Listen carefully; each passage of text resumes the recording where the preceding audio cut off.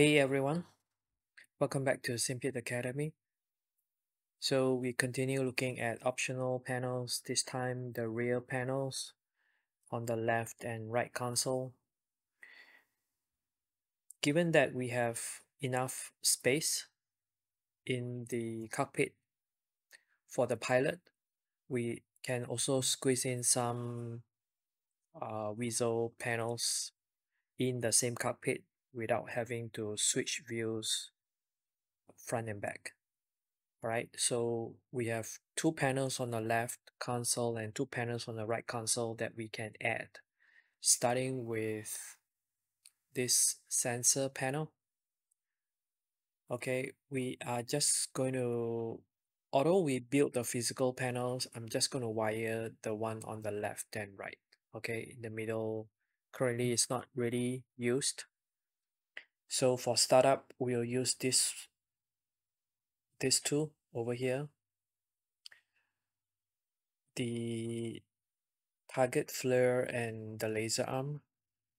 Okay, as usual, the symbology toggle dual encoder, and then you have bottom recess, locking rings, the usual stuff, add some lines, and it looks like that. Okay,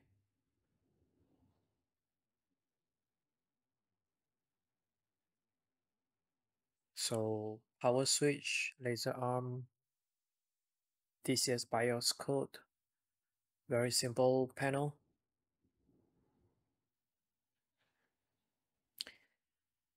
Next, the rear EW panel. Once again, we make the holes 3 toggles and we only use the left and the right. Okay, locking holes at the bottom, rear bottom recess. So this is the finished one with all the text added.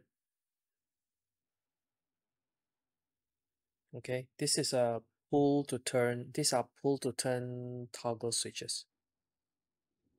Okay, DCS BIOS code. Next we go to the right console. So this panel is quite big, but we are just using this one and this two. Okay, all these set are not used and these are not used at the moment. So a lot of toggles. These are lights, but just for show. Okay, more toggles. So bottom recess, locking holes. You only need to do it for the ones that you're gonna use.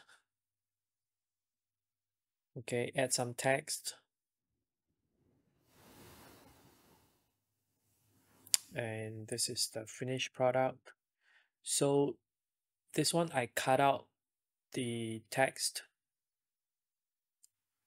and the surface I painted black, so you can hardly tell.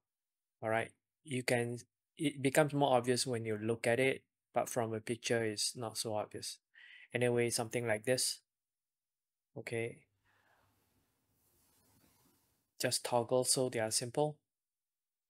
And the last one is this CMD panel. We are just going to use this shaft flare both, and then this rotary switch. This one is for show. I'm not wiring it. Okay, but you still have to build this top recess for the whole toggle to sit. Okay, bottom recess, locking hole, and then you draw a circle to align. As usual, my rotary switch is 30 degrees, so I squeeze them compared to the actual one. All right, so like this.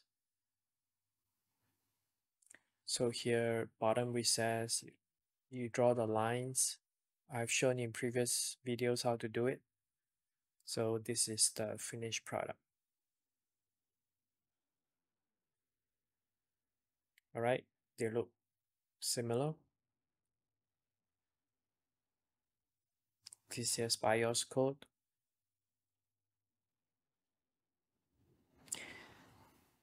Some more optional panels. These are going to use the Leo Partner board, which I had from a previous build. So it was lying around. I can squeeze in a lot of useful um, functions. So you recess it, and then here you are going to have a text. Okay, you have the holes like this, and then you're going to have various texts, and then these two are like pegs, and then you just stuff it in. Okay, and you can interchange, you can rearrange whatever you want. Okay, this one just pad 2 mm. Okay, this will be 1 mm, this will be 1 mm. So you see, you have all this useful stuff. This one, the communication, I believe it should be a backslash and not a forward slash. Anyway, I know what it's meant for. So this center and center KB is different. Center the monitor or the VR view, and then this one is I'm using open keyboard, so I center that. So anyway, all these are functions that I find useful. So you can have whatever you want. All right, so you see, this is my left console.